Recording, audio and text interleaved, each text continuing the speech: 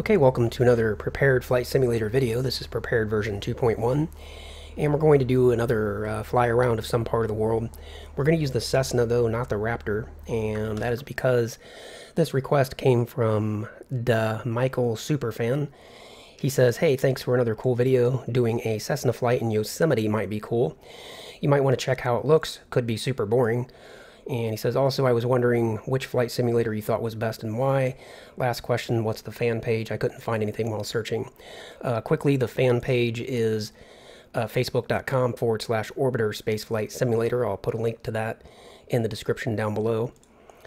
And as far as which flight sim I think is best, maybe I'll talk about that a little bit here during this fly around. I did a Google search to find out where we could go to get an airport for Yosemite, and Yosemite National Park is in California. And I didn't really see anything here. It just says FAT MCE, so I wasn't sure which one of these I needed. So I went to Wikipedia and did a search for Yosemite International Airport, found this, and I found that KFAT actually works in the simulator. So that's where we are at. We are at Kilo Foxtrot Alpha Tango, I believe. Let me start the stopwatch, because when I'm inside of Prepared, I can't see my second monitor. It blacks it out, and I can't tell how far I am in the video. So let me turn off the menu bar again. I've got to right click and do that twice. Hopefully that'll get it to rest at some point. Let's go full power, take off, and have a look around. And we do not know, apparently, if this is going to be a great... Oh my gosh, I can't believe how much some of these planes pull.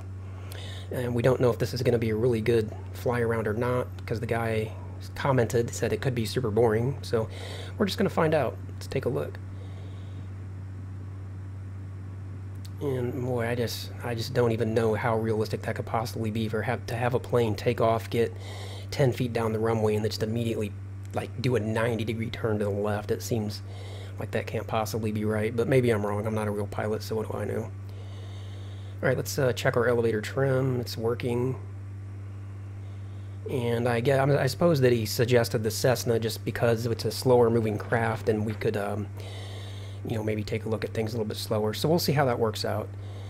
So we are at Yosemite National Airport, but as far as where the park is at, from here, I don't know.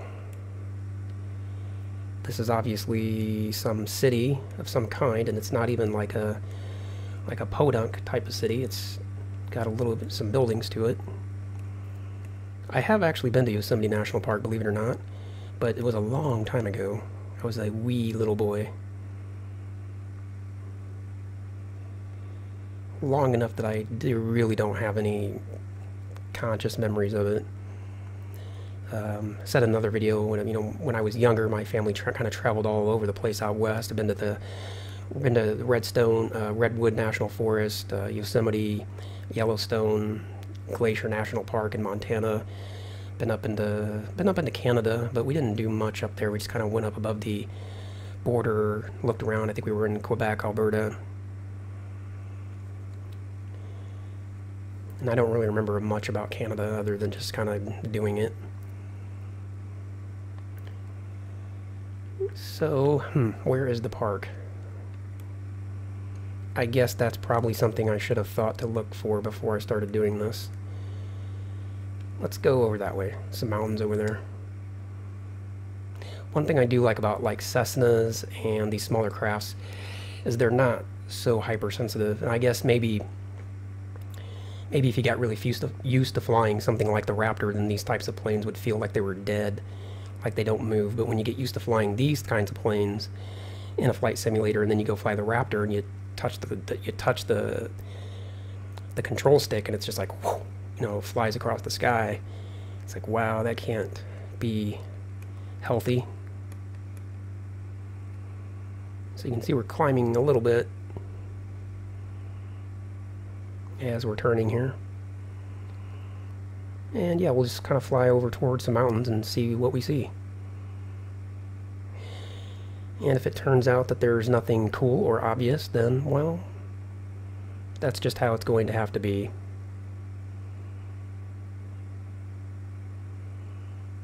Yeah, we'll head over this way. Come out of the turn. And I don't, off the top of my head, know what the big attractions are at Yosemite. Been to so many national parks that I get them confused as to like what there is at which one, because I know there's like, you know, all the geysers like Old Faithful and all those, but I think that might have been in Yellowstone, not Yosemite. Probably Yellowstone.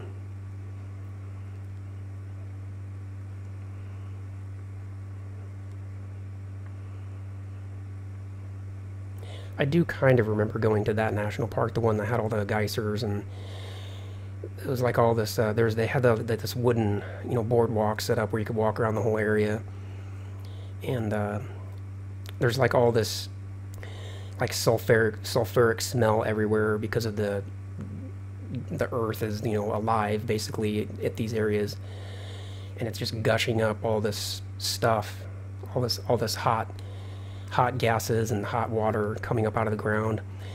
And there's just lots of what do you call it, like limestone, I guess, that's, you know, just everywhere you look, just everything's covered in like glassy looking limestone, or stalagmites or stalagmatites, whatever those things are called. And I guess those things take a long time to build up. Although I saw this one video, this guy did those really interesting. He made a stalagmite. I think it's, I forget if the stalagmite or the stalagmatite, which one of them comes from the top, one of them comes up from the ground. But this one guy made one in his backyard in like 30 days. It's really interesting. Just out of like out of lime, just coming up out of a fountain and gushing out and coming down, and because he was just showing how it could be, you know, how they can form in a very short time, actually, without taking, you know, lifetimes and lifetimes and lifetimes. So anyway, let's look over here. Yeah, it's a pretty area. Again, I don't really know where the park is at, but at least we're getting to look at some mountains. Is that an airport below us? Nope, just a strip of land. There's some kind of landing strip over there. That might be where I started off originally, because I originally loaded this and did a search for just Yosemite, and I took whatever airport came up. And it was just some little strip like that, and I decided that wasn't good enough, but actually that might have been a better choice because we'd already be over this far. But on the second look, I put in an actual airport ID. Looks like there's some kind of waterfall over there. Small one, but we will head over that way and take a look. It's probably about as far as we'll get, because we're already close to 7 minutes on this video, so trying to keep these down to about 10, because I think it kind of gets a little boring when you're just flying around and you don't really have a target in mind and you don't have anything that you're trying to accomplish. You know, you're just kind of looking at scenery and stuff. I don't know how interesting that is beyond, you know, just 8 or 10 minutes. If I had landing like pontoons, I could land in that little pond over there, or that lake. But yeah, it looks like it kind of has a lake filled up there coming down from the water out of the mountains, and it trickles down there as well, a little bit of a waterfall. Kind of cool. Although it doesn't look like it's, you know, an animated effect or anything. Even in this version of Prepared, I believe all the water is kind of a static, non-moving. I would like to get some upgrades. I don't want to go overboard. You can really just dump a ton of money into flight sims. It's really ridiculous how much money you can spend on these things beyond, you know, the initial purchase. The initial purchase is really cheap, you know, especially if you get Microsoft Flight Simulator 10, the Gold Edition now. That's really pretty out there.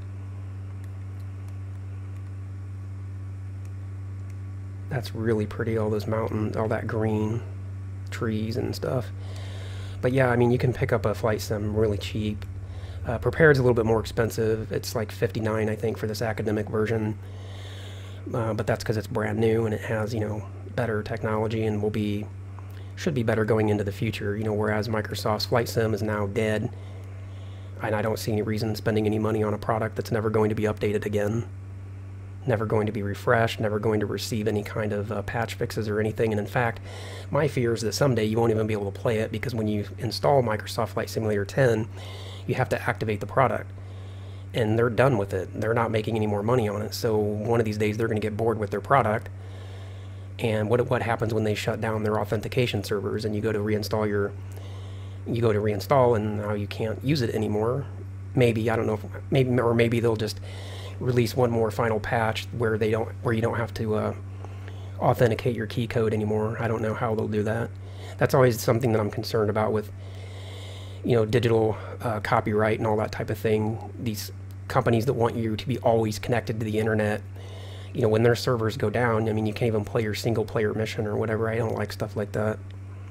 So anyway, this was a little bit of a fly around here of the Yosemite area. Hopefully you enjoyed looking at it. I did. I just always like seeing terrain in these flight sims. Martin released a new look. I think it was called like a look of things to come on his Orbiter channel, which I think it's just youtube.com/orbitersim. I think that's the right URL. If I remember, I'll put a link to it in the description of this video. But he released a new video called a look of things to come, and it's going to be great when Orbiter has this type of terrain. It may not be quite this sophisticated because Orbiter's a free product, and he can't, obviously spend how much ever money it costs to buy rights for really high quality terrain maps and all that. But I think a lot of that stuff is free through various avenues, NASA or some weather sites or something. I think they have various terrain mapping data that you can get, and it's free, but it's still up to you, I think, to provide all the coverage of that mapping. So, but still, what he posted on that video was really cool looking, and it's going to make Orbiter way better, mainly I think for moon landings, like going to the moon or even other moons in the solar system. Although I don't know how that's going to work, if you have to have different terrain maps. Probably you have to have different terrain maps for all the different moons. So I don't know, but at least hopefully for the Earth and the moon itself, it will be a big improvement, because it's fun to play with Orbiter and land on the moon, but it'll be way cooler when you go to the moon and you have to worry about, if I lower my altitude too much, I might run into a cavern wall, or I might run into a hillside. That's going to be a lot of fun. So, all right, well, we're well past 10 minutes here, so I'm going to go ahead and close out. If you liked this little fly around of Yosemite, leave a comment down below. Let me know what you thought. And if I completely missed the park altogether, let me know. Maybe I'll do a revision of this flight. But I think this is pretty good. At least we got to see the area. We got to see the mountains. So it gives you a good feel for what it looks like out this way. And yeah, that's it. So I will see you in the next video.